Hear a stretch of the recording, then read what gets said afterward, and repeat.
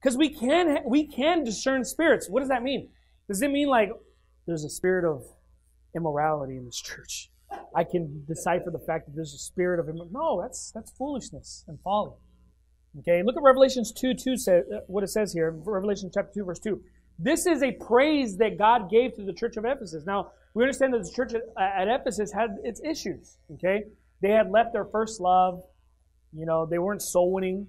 But they had good things about them. And look at verse number 2. It says, I know thy works and thy labor and thy patience, and how thou canst not bear them which are evil.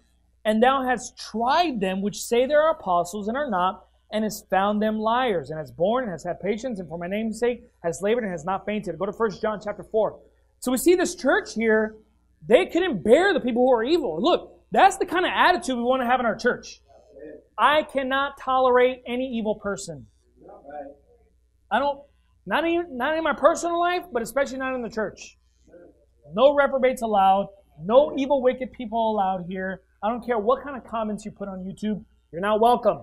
Amen. Point blank. Why? Because we don't tolerate that. And we want to be like that. And it says, and has tried them which say they are apostles and are not. So what is he saying? They've proven them. Okay? So they've tried those who claim to be these apostles and prophets.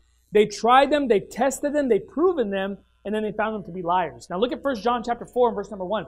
Beloved, believe not every spirit, but try the spirits, whether they are of God, because many false prophets are gone out into the world. Now, what does it mean to try? It doesn't mean like, okay, yeah, this is heresy right here. Yeah, okay, immorality over here. That's not what it means. Try means to test. And it means to prove. Okay? Hereby know ye the Spirit of God, verse 2. Every spirit that confesseth that Jesus Christ is come in the flesh is of God. And every spirit that confesseth not that Jesus Christ is come in the flesh is not of God. And this is that spirit of Antichrist, whereof ye have heard that it should come, and even now already it is in the world. So according to these verses, what does it mean to try them? It's based upon what's coming out of their mouths. You see what I'm saying? So if someone's confessing that Jesus Christ has come in the flesh, they're confessing that with their mouth. You can, by trying that spirit, the spirit is referring to that which is coming out of their mouths. You can tell if that person is of God or not. Now, if they deny that, then you can automatically say, okay, this person is not of God. You're discerning the fact that this person is not of God. Okay? The Bible tells us in 1 Thessalonians chapter 5, verse 21, prove all things, hold fast that which is good. Now go with me if you would to go to 1 Timothy chapter number 4. So what does it mean to discern the Spirit? It means that when you're talking to someone, based upon the words that are coming out of their mouth, you're trying them. You can discern what they believe. Now, at a basic level, this is important when you're out soul winning, right? If you knock on the door and they say this, you say, hey, my name is so-and-so. I'm from Faithful Word Baptist Church. I want to give you this invite to our church. You go to church anywhere. They say, yeah, I go to the Mormon Tabernacle. The basic understanding of trying the spirits could say, okay, this person's not saved. Based upon that, confession.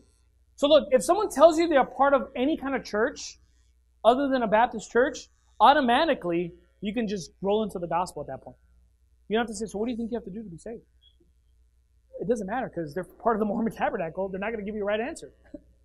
So by trying the spirit that's coming out of their mouth, because remember, Jesus even said of his words, what? My words, they are spirit and they are life. So guess what? On the flip side of that, there is an evil spirit that comes out of people's mouths. It's the words that are coming out of it. It's the confession that's coming out of their own heart. So if someone says, well, I'm a Catholic, you don't have to say, okay, well, so what do you think you have to do? You think it's by grace through faith? No, you could discern, okay, this person's not saved. Now, obviously, if they say, I'm coming from a Baptist church, then you have to probe a little more to try the Spirit and say, okay, what would you say you have to do to get to heaven? And if they give you the right answers, you're trying that answer, then you can obviously tell, okay, this person is saved or they're not saved, okay? Now, that's at a basic level, but it also works even in the church. When you meet new people or when you're talking to people and they're telling you of their experiences or what they believe, you're trying the spirits. You're discerning what they believe, okay? Now, don't have this attitude, this police attitude in our church where it's just like you're going around trying everyone. What do you believe? Tell me what you believe. Do you believe that Jesus is God? No, just in casual conversation though, we ought to always be alert. right? When we're talking to people, and the words that are coming out of their mouth will reveal who they really are. Because the Bible tells us, now the Spirit speaketh expressly, look at verse number 1, that in the latter time some shall depart from the faith, giving heed to seducing spirits, and look what it says, and doctrines of devils. So seducing spirits works in tandem with what? Doctrines of devils. Doctrines mean what? What does doctrine mean? Teaching. So the seducing spirit is synonymous with that doctrine of devils. Well, people will be seduced. And the Bible also tells us the way people are seduced is with vain words. Okay? The Bible also says, a good man out of the good treasure of his heart bringeth forth that which is good, and an evil man out of the evil treasure of his heart bringeth forth that which is evil, for out of the abundance of the heart his mouth speaketh. So what does it mean to be able to discern? Well, first, the way you get it is by just being a Christian for a while. Reading the Bible. Being around other Christians. So you can discern phrases and words and what people say. This is the problem with a lot of even old IFB churches. They don't discern anything. They have no discernment whatsoever. Anybody can come to their church believing anything they want, and they just accept everyone, and they don't try any spirit. They got this guy who's a repent of your sins, straight false prophet, wolf in sheep's clothing, and what do they tell you? Well, he's just a little off on salvation. He's a good guy, though, because he bought me a $50 gift card. They're good at trying that, huh? They'll try that gift card. They're like, call that company and see if there's really $50 on there. I want to prove all things, hold fast that which is good. But you know what? They don't prove all things from the people who are giving it to them, who are trying to pervert judgment. These people who believe false doctrine, they come into the churches, they'll say, well, I believe in Jesus. Yeah. And it's like, okay, yeah, he's a little off on some things. No, you have no discernment whatsoever.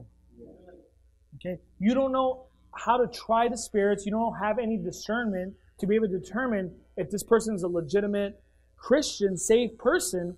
They'll say, well, I believe it's entrusted in Jesus, but you also got to turn over a new leaf. The salvation will make you work. You have to work after you get saved. A lot of old IFP churches will be like, okay, that sounds about good. I don't really agree with that last part, but it's fine. No, it's not fine. You need to get some discernment about yourself and try that spirit that's coming out of the guy's mouth. Out of the abundance of the heart, the mouth speaketh. So, what does it mean to discern spirits? Is the ability to basically pay attention to what people are saying. When you're paying attention, you're listening to the doctrines that are coming out of their mouth, and you can discern that. Okay. Now,